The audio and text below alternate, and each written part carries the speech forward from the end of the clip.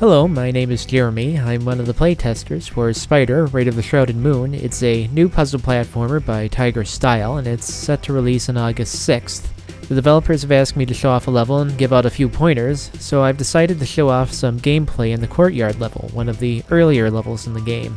Now I'll use the right mouse button to create a web line going off to the left. I'll lose a bit of silk doing this though. I can't do that, it's too far. So I've got to analyze this and try a different strategy. You rarely get a perfect solution on the first try in any puzzle game, and Spider is no exception. I've come up with an alternate strategy just looking at the map, but I'm going to need to move these June bugs. Fortunately, I can just jump into them using the left mouse button and push them away from where I want to build my web. Good, they aren't a problem anymore. That's still a bit too far for me to build the next section of my web. And there. My first two sections of the web that I want to build are connected by this horizontal piece here. So now I'll just go back up here, climb up, and build a similar section of web at the top of this part of the map.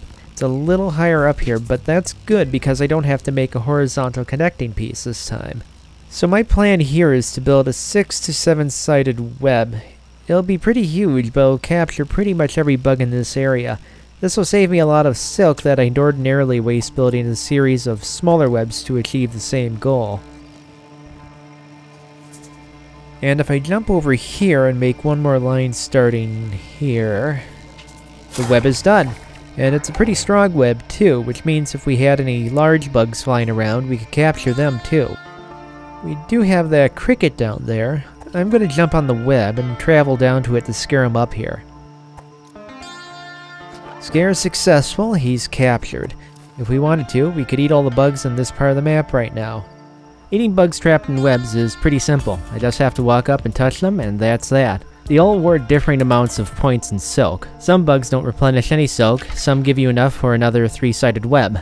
The bugs themselves can get you anywhere between 100 points to a few thousand, and that's before you factor in the score multiplier you receive from eating those bugs, which can give you up to a 5 times bonus in the points you get from anything between eating more bugs to making new webs. Now for these other bugs on top of the roof. This long, thin bug is a snake wing.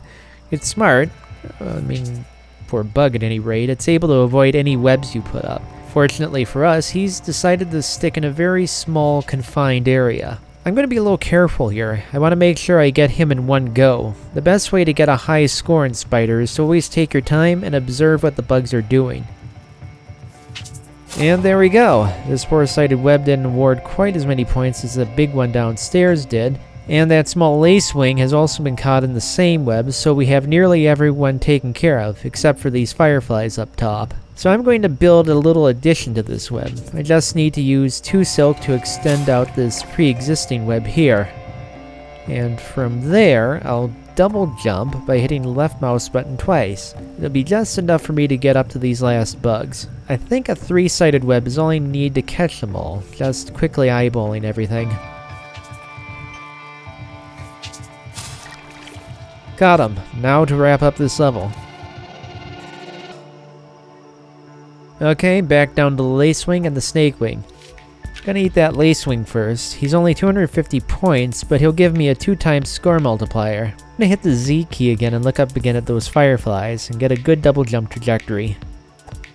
And that worked nicely. Back up here again, I'm going to use that 2 times bonus, and I'll get some more points from these fireflies. And by eating all of them, I increased my score multiplier to 5 times normal. So I'll jump back down to the snake wing. Eating him would normally only give me 2,000 points, but with that full multiplier, I got 5 times that. 10,000 points in one go. And I've also eaten every other bug on this level, so it's almost time to leave. I want to get to those 2 small webs, but I don't quite have enough height to reach them. So I'll just double jump to the firefly web again. That's a little better, but still too close for my liking. Move up. And perfect. Now I can do one last thing before exiting the level through that glowing ball on the balcony. If I just string a line down here, then go back up here, I'll make a 4-sided web.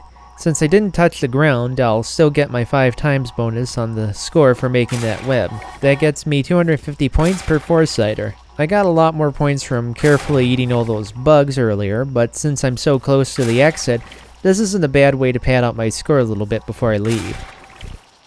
I'm lucky though, the game reads the weather and time conditions in real life and changes the level based on that info.